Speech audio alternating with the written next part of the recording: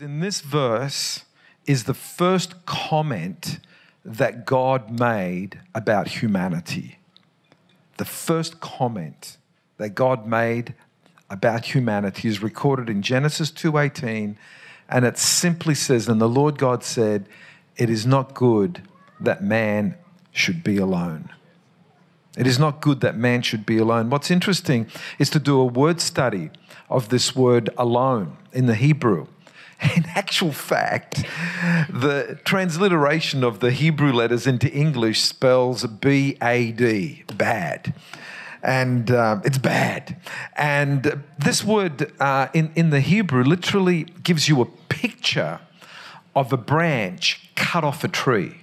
It's not good that you should be cut off from a tree. It's not good that you should be separated. It's not good that you should be isolated. It's not good that you should be solitary.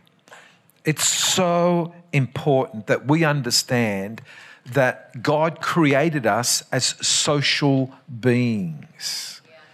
We have been created by God to be together.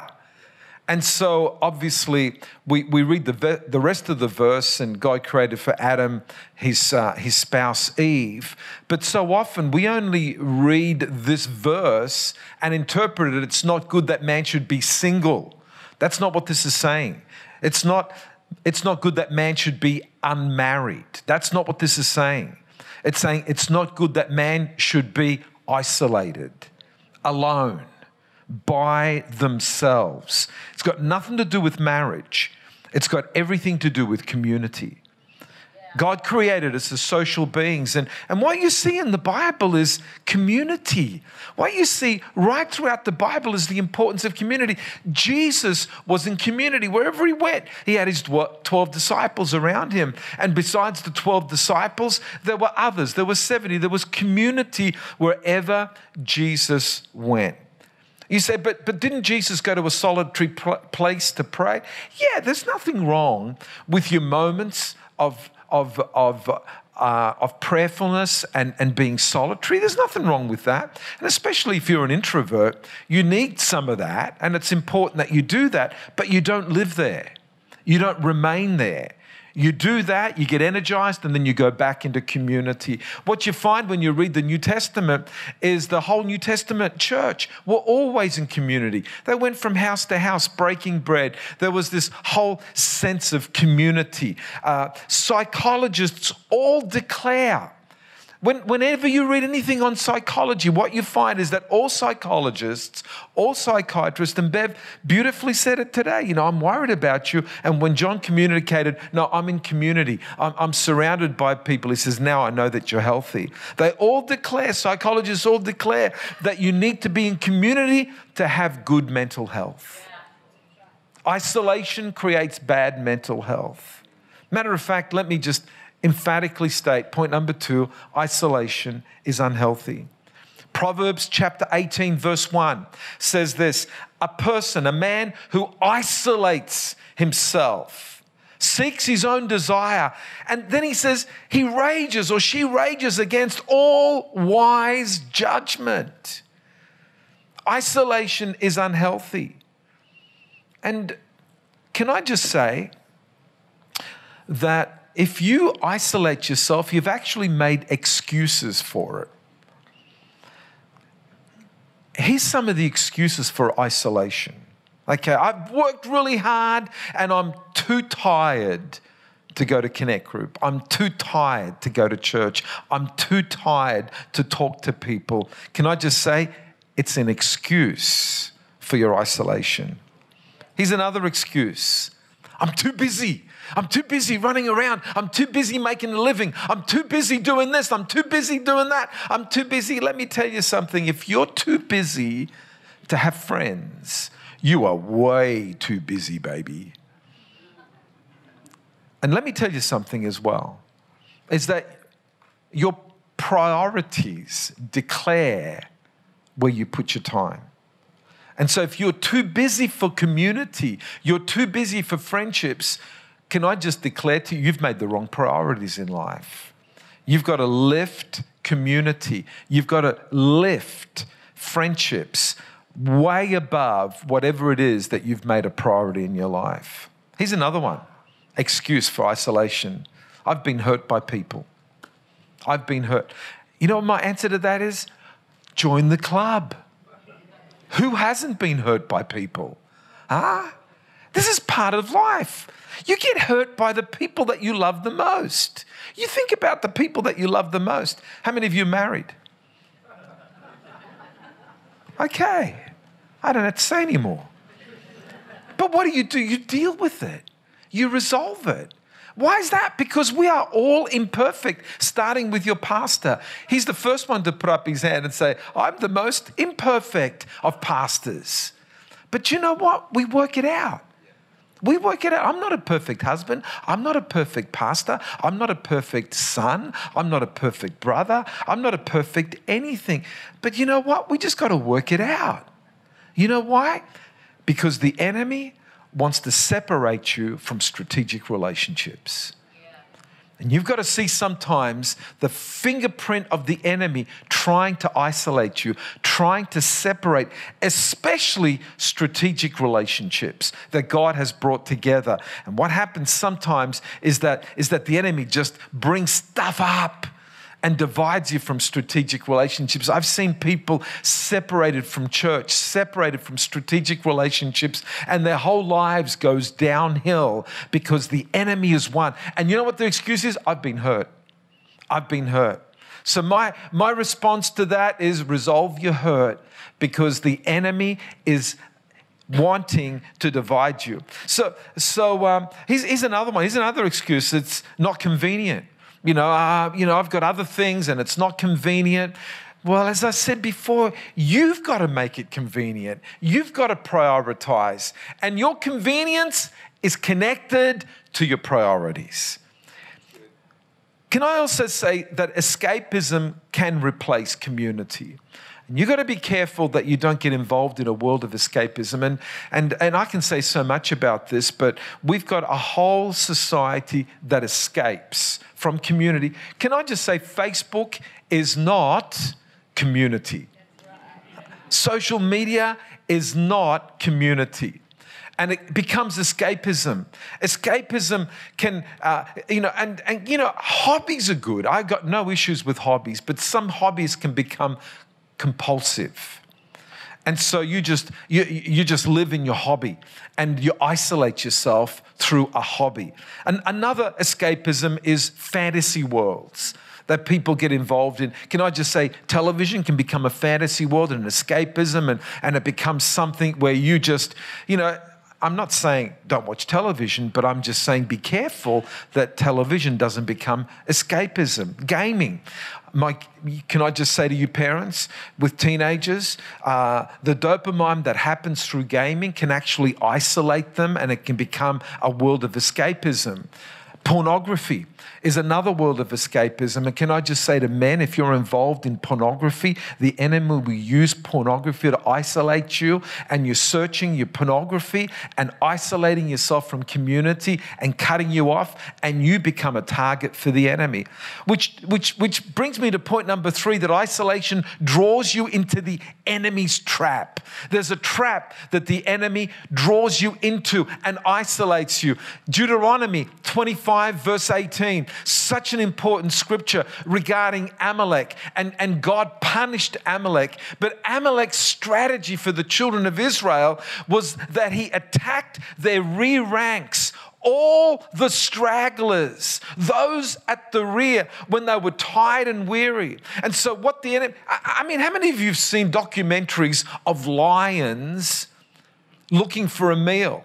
And they'll go to you see this field of gazelles. And the lion does not go into the center to find a gazelle in the center. He's looking for someone at the rear. He's looking for someone who is isolated. He's looking for someone who is weary and tired, and that's who he pounces on. And can I just say to you that your isolation actually causes you to fall into the trap of the enemy?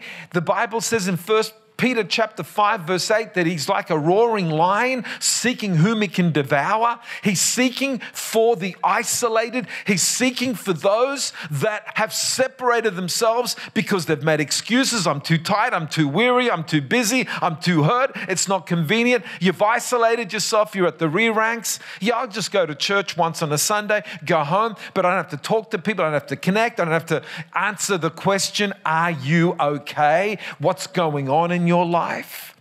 Can you see what I'm talking about? And the other thing that happens is that no accountability. When you isolate yourself, you're unaccountable to anybody. And I want to say to you that one of the greatest gifts that you can ever receive from a friend is accountability. Yeah. Someone that asks you the question, what's going on in your life? No judgment, but just with a helping hand, I'm here to help you. I'm struggling with this. I'm so glad you shared that. Can we help you? I'm struggling with my marriage. I'm struggling with my finances. I'm struggling with my sexuality. I'm struggling with this, that, and the other. This is the beautiful thing about community is that accountability is there not to constrain you, but to protect you. The gift of accountability. Here it is. I'm going to finish with this. We need one another. I want you to put your hand on your heart and I want you to say this. I need people and people need me. I want us to say it again. I need people and people need me. Let's not forget the second part. We need others and others need us. Jesus defined discipleship in John chapter 13, verse 35. By this shall all men know that you're my disciples if you love one another. Yeah. There is just something so beautiful about doing life with people. There is just something so beautiful about being surrounded. There is something so beautiful of when you're tired and weak, there's someone by your side to lift you up. There's something so beautiful about that, but you've got to invest in that to receive that. Can I just say it's impossible to fulfill God's commands outside a community. There are 59 separate commands that cannot be done outside a community. The love one another, that's commanded at least 16 times in the Bible. Be devoted to one another, honor one another, live in harmony with one another, build up one another, be like-minded towards one another, accept one another. And the list goes on and on and on. 59 separate commands that is impossible to fulfill outside a community. You say, but I come to church. Church is a celebration. I love the fact that this morning you're sitting there and you're listening and we're communicating. But you know what? You can come out, you can leave, and nobody knows what's going on in your life. And as a church, we do want to do celebration, but we don't want to make that the end of it. And so we try to establish community here. And one of the things that we're doing is we're trying to enlarge within this little space. We're trying to, and so one of the things that we'll be doing in our refurbishment is that we're actually going to put another coffee area in that outside foyer so that people can have more room to fellowship after church. Do you know, we designed this church 21 years ago, and if I had to do it again, I would actually try to make the fellowship space the size of our auditorium. That's what if someone said, if you had to redesign the church, what would you do? I'd say, I want the fellowship space the size of the auditorium. Why is that? So that people don't just come and leave, but they can hang around and build community. Yeah. So not just on Sundays, but what about Monday, Tuesday, Wednesday, Thursday, Friday, Saturday? You know, and we got Vision Sunday coming up in a couple of weeks' time. And one of the things that we're really pushing this year is how to do community better. And so especially with the men. And so we're going to be establishing a men's connect on a Monday night so that men can connect. I see it as probably one of the greatest weaknesses that we have is men connecting and having a place where they can talk, where they can open up, where they can listen, And that's happening this year. On the 15th, we've got a men's event happening at the church. Lindsay Clark is coming to speak at that. I spoke to him this week. He's coming to speak at that. But we're trying to get men to connect. And ladies, can I just say one of the greatest gifts you can get your husband is to force him to go to a connect group. Just get them along by hook or by crook. Just get them along because they need it. I've seen too many men isolate themselves, not talk, and just become islands, get busy in their hobbies. Just go off and ride motorbikes by themselves because they don't need fellowship. But longing in their heart, there's this emptiness because every man needs a mate that'll stand with him, a mate that will listen, a mate that won't just make judgments, but a mate that says, I'm going to be here with you and be here for you and love you regardless. Everyone needs that. Everyone. You know, can I just say to you, if you're not in a connect group, you're the one that's missing out. This is not forcing anything. This is saying, we want to bless you. We want to create a community here that's real, that's authentic, that loves God and loves each other authentically, non-judgmental, just fully loving and full of advice to help you do life better. Come on, I just want to finish this morning. My time is up and I've got so much more to say. But you know what? We're going to be here next week. And we're going to do part 2 on this next week. And Anne's got some more testimonies and some more interviews to do. And I've got some more Bible to teach you on. And it's going to be great. But just come next week. Invite your friends. But I want to finish today by saying this. The most beautiful thing that you can do is to become part of the family of God. The family of God. This is the eternal family. You can't beat this. When I look around and I see the 70 different nationalities that we have in this house, but we're all family. And I say this constantly. We might have 70 nationalities in our house, but we've only got one family. And that's the family of God. Oh, yeah. I love this family of God, so closely knitted into one. And in John chapter 1, verse 12, basically is what this says. But as many as received him, to them he gave the right to become children of God, to those who believe in his name. Can I say that the Bible is emphatic? If you want to be part of the family of God, you have to receive Jesus. And it's so easy. It's not difficult. Children can do it. And just simply say, Jesus, I believe in you. I believe that you died on the cross for my sins.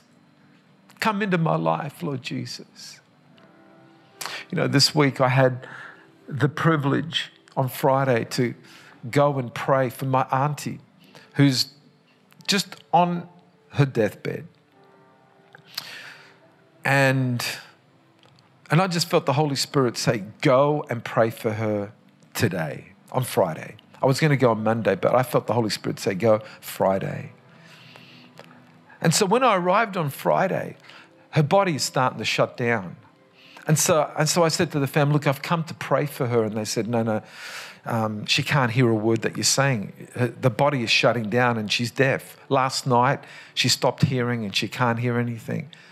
I was so disappointed because I wanted to pray for her and her to say amen. And then I said to her, Auntie, can you hear me? Can you hear me? She says, and you know, she pointed to ears. She couldn't hear me.